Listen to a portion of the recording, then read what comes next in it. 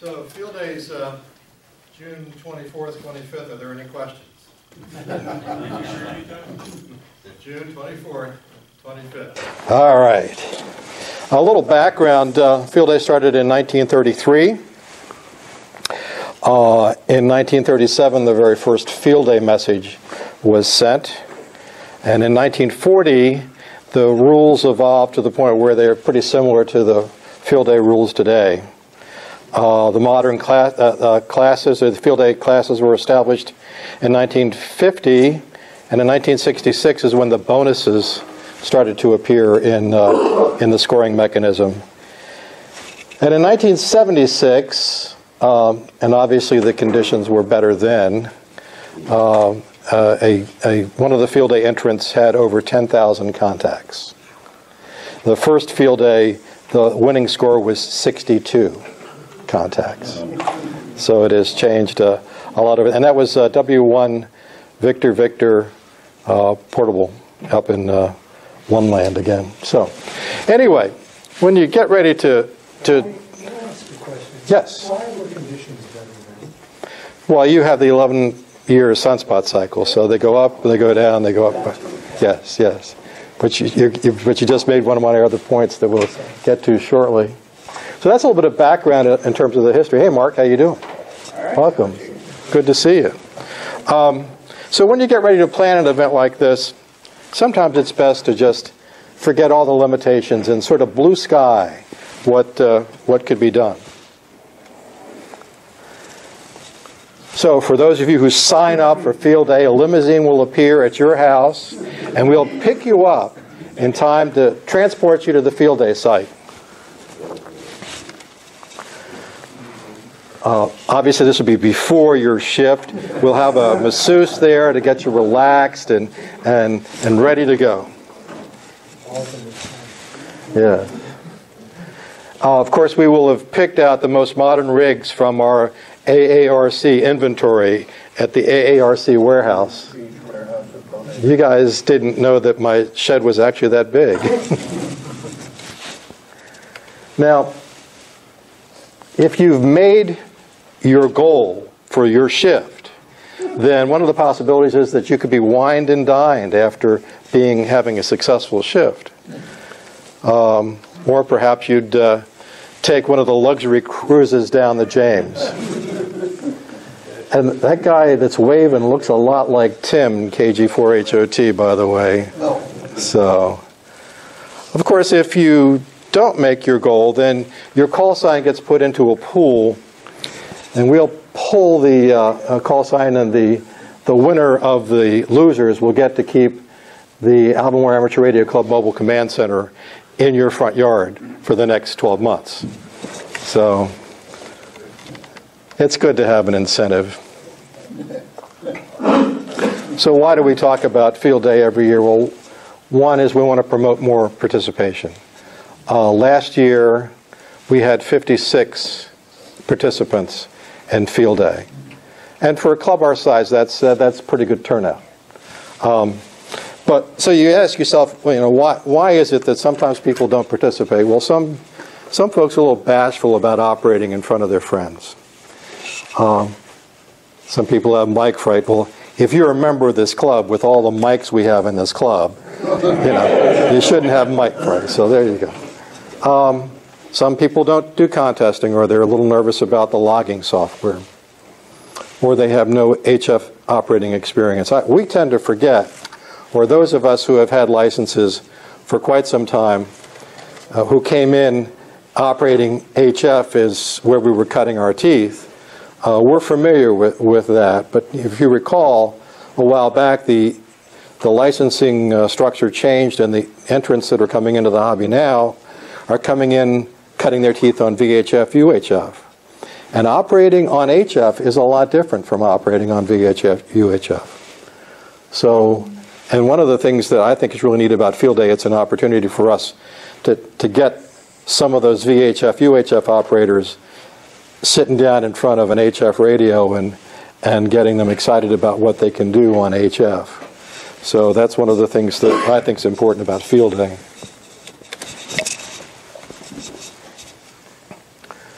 So why do we do field day?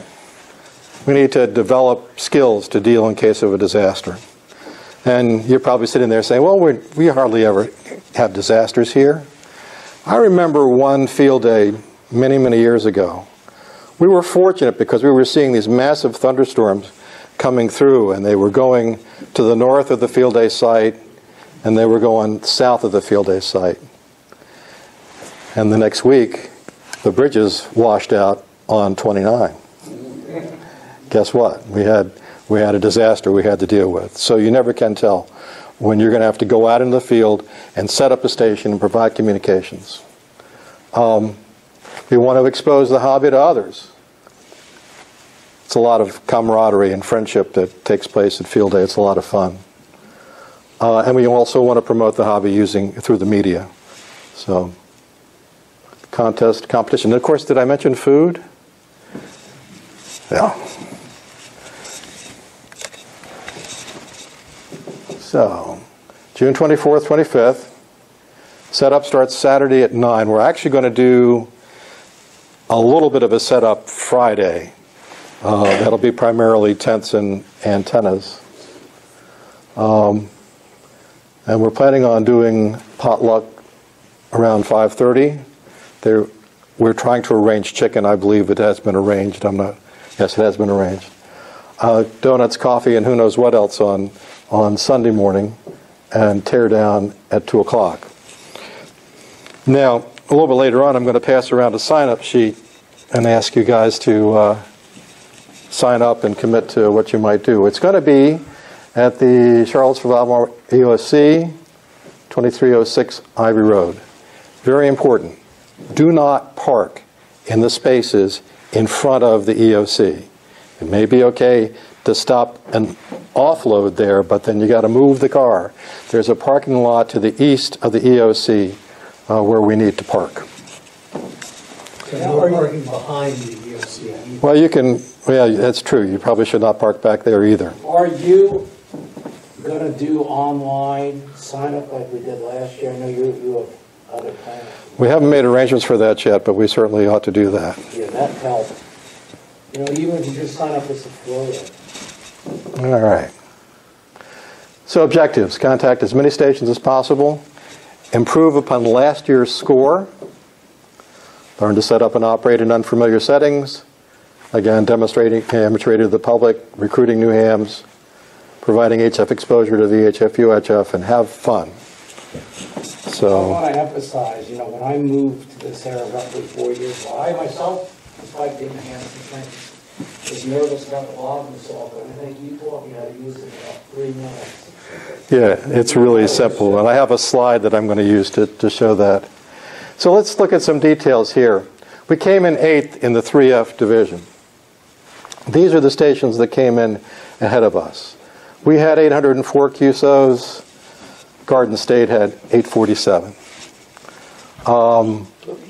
McHenry had a little bit over 1,000. Yeah. And the conditions were not very good. That's true. There's no question about that.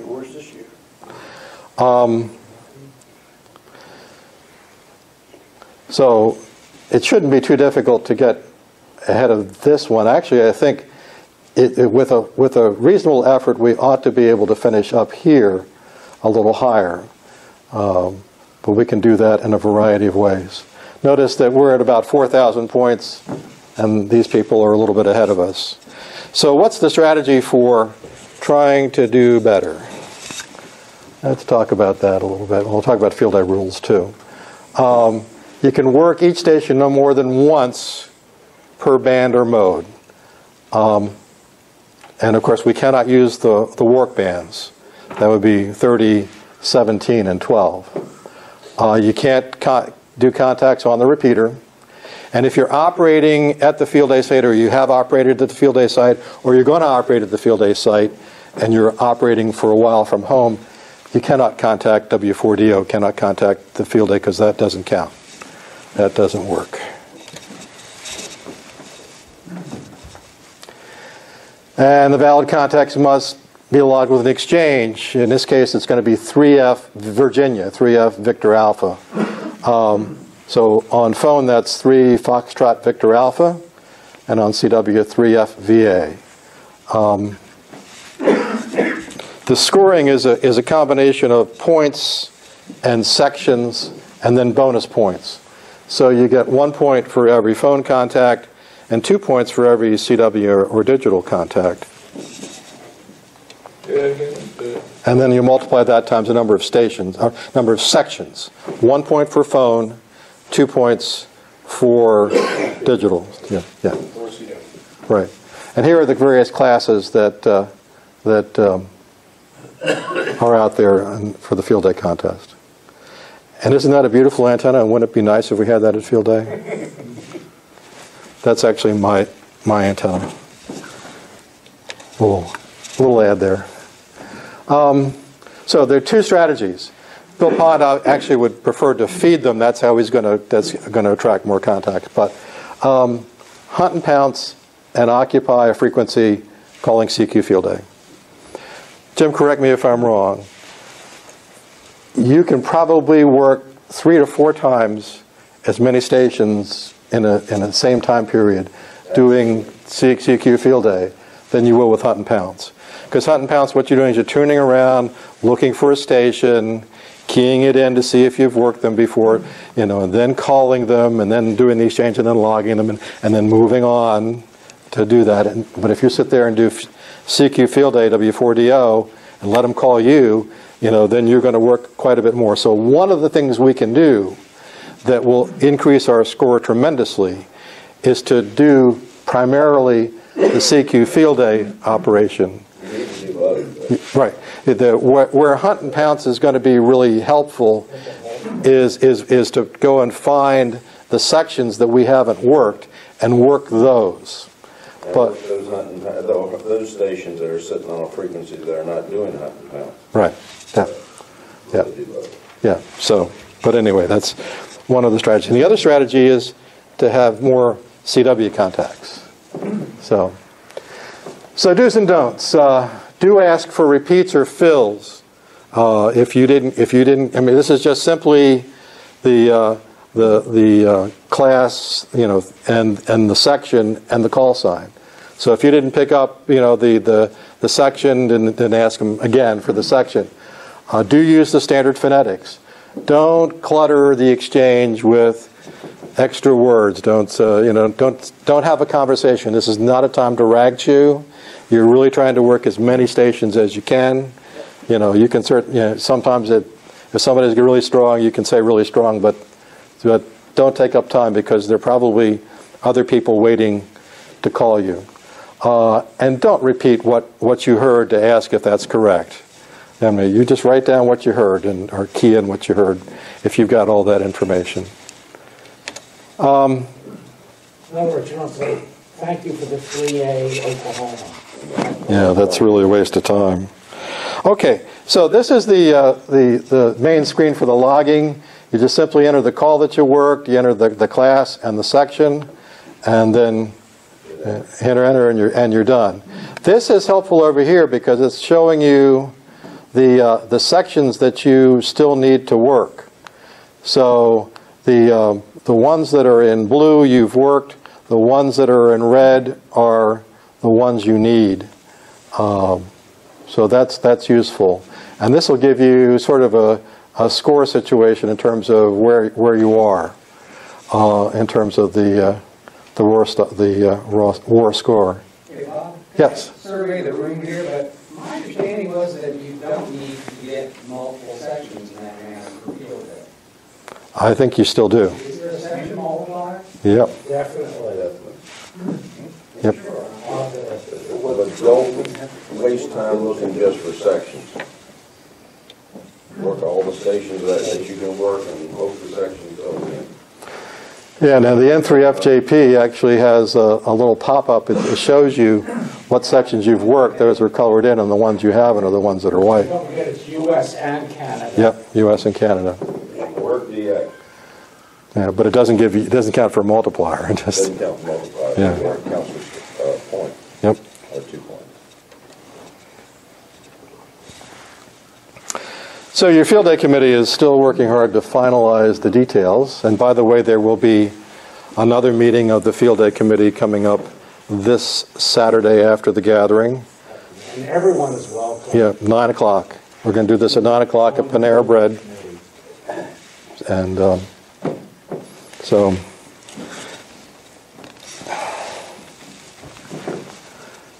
Yeah, I want to thank you for your time and for your commitment to Field Day. I've got a sign-up sheet here that basically gives you some options in terms of what I might like you to do after you put your name and call sign down, is to check the ones that you are, when you think you'll be there, whether it's going to be Friday setup, Saturday setup, the potluck dinner, operate on Saturday, operate the midnight shift with those of us who like to operate late at night.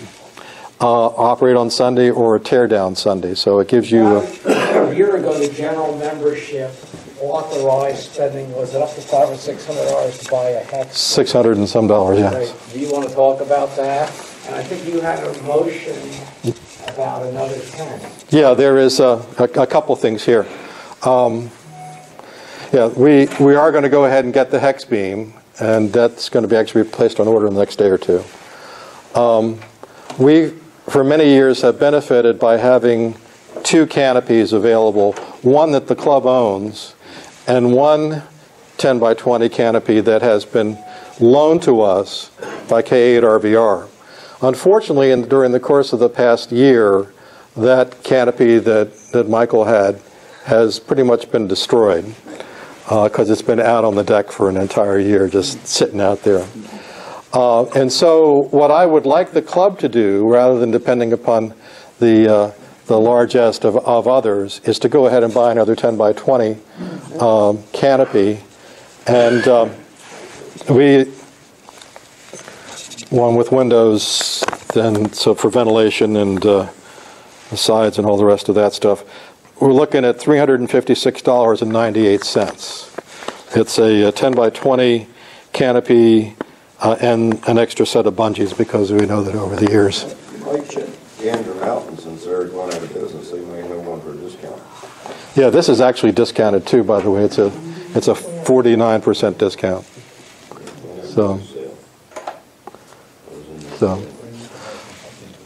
So I'd like a motion from... You want to say up to $375? Yeah, that'd be fine. Because some places charge shipping, some charge sales tax. Do we get, if you order from Amazon...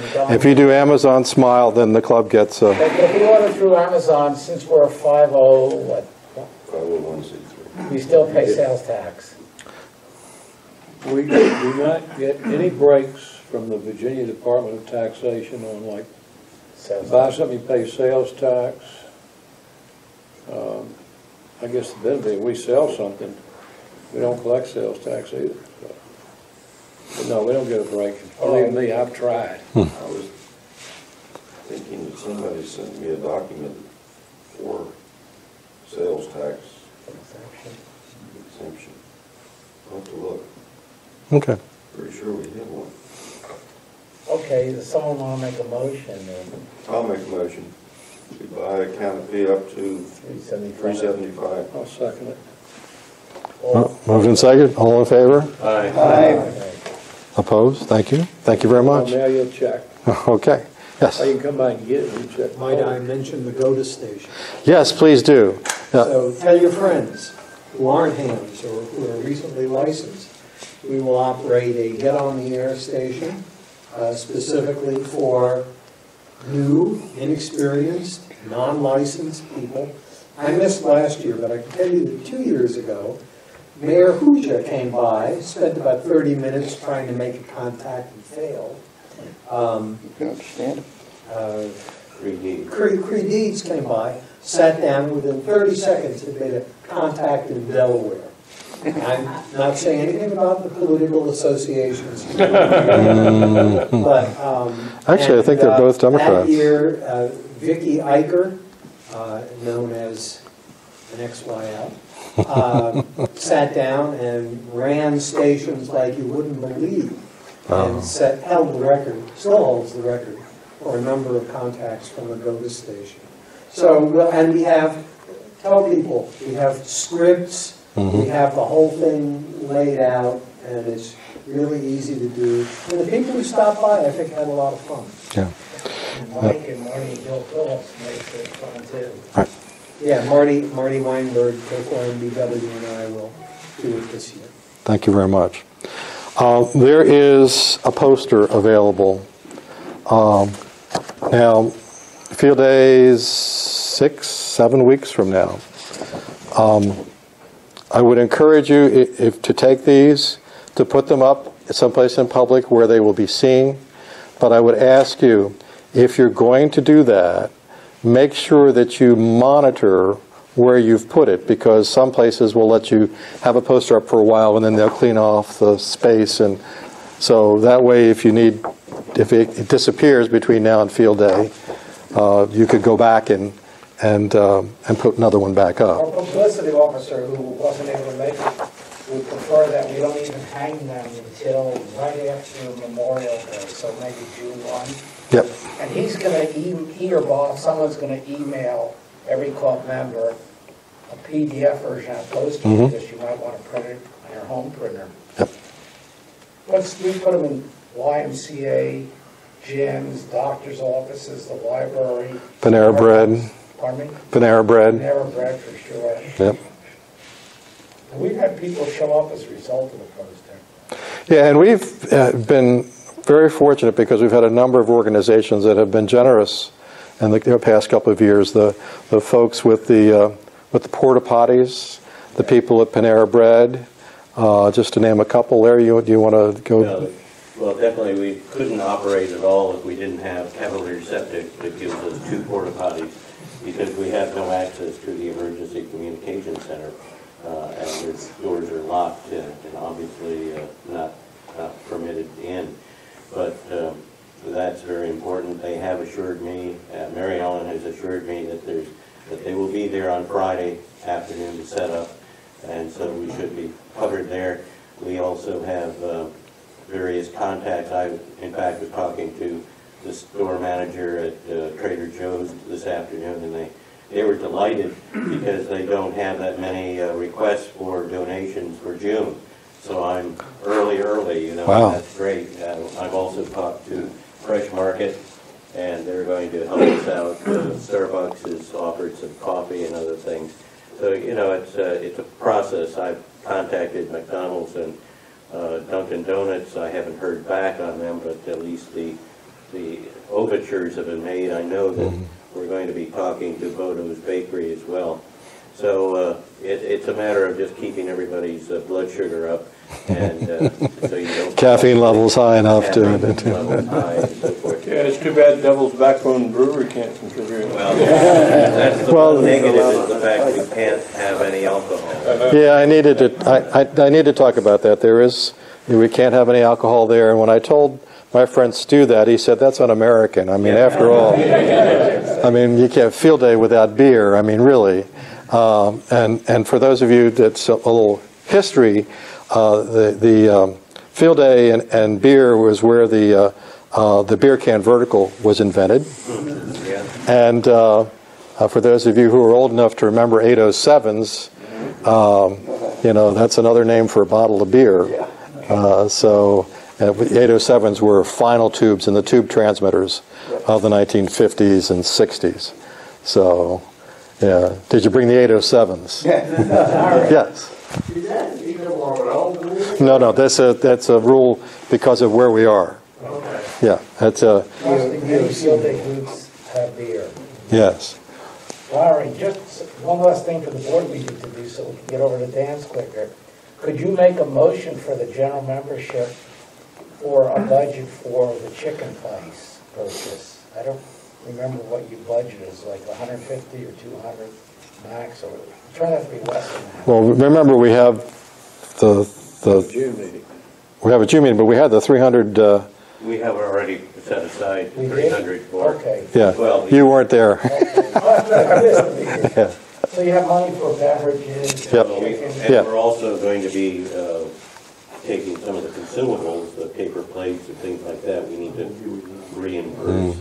We need to refresh, shall we say, the consumable products that we've used up over about a 3-year period. Yeah. So this year will be a little bit more expensive than in the past, but I think we're still. Oh, you're ahead of the game. We're ahead of the game. Well, anyway, Field Day, June 24th, 25th. It's a lot of fun. Yes. One thing, if I may, in regard to the logging and so forth that you were talking earlier about, a suggestion, and that is if someone has got mic fright and things of that nature, you're always welcome to assist the person who's on air. They could certainly be, it's another pair of ears to listen if all the cacophony of noise and so forth as to what's going on. I know that Dennis does a fantastic job on CW, but he also likes to have somebody help out for logging. And Jim prefers to do it by himself. And Jim prefers to be alone. So, I mean, it's just a matter of getting yourself sorted out with whoever's operating. Offer the fact that you're there available if you'd like to. It's a way of also watching what someone else is doing on HF and their operation. And it gives you some experience too, and I think more confidence that you can then get on the air yourself and know what to do. I would also tell you that if you are aspiring to operate CW, but haven't done much of that yet, logging for somebody who is doing CW is a great way to pick up that speed. I did that one time years ago with Harry, and that was a hoot. We had Field Day. I logged for him, and that was a lot of fun. We used to years ago, and I have the picture somewhere, but I didn't have it, a digital copy of it. I have a picture of John Gray and Harry.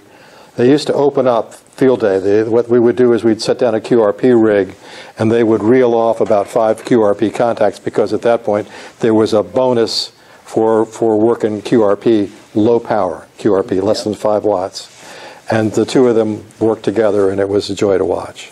What about a safety officer? Yes, I do need. I need a safety officer. I need somebody who is willing to step up and be the safety officer for Field Day. It essentially involves making sure that we are setting it up in a safe manner, and that we aren't putting lines where people are going to walk, and we have enough space between ourselves and things that we might get in trouble with. So, The overall publishes in the Field Day packet. Yep. Safety officers checklist. Tell me about it. and we get points for having a safety officer, if I Safety recall. officer, when he goes home, could assign someone to be his representative. So, yes. One more thing about the software, the N3 FJP. I was introduced to it by Jim Owen at K4CGY, and many of you have used it, I think, so you know what it's all about. One thing that I like about it is the fact that if you do happen to have a duplicate, you know, it flashes at you and lets you know immediately that so you're not wasting your time. So that's where you input it, and immediately it says this is a dupe, so you don't continue on. Yeah, and a good example of wasted time in a contest is to tell the guy he's a dupe. Yeah. Don't say it. Yeah. Just go on. Don't say it. Yeah. You're a dupe, man. Oh, yeah? No, that's not what I meant. I mean, but, you know, so there you go. Are there any questions? Thank you very much. Field Day is a lot of fun. Please, please get involved. Thank you.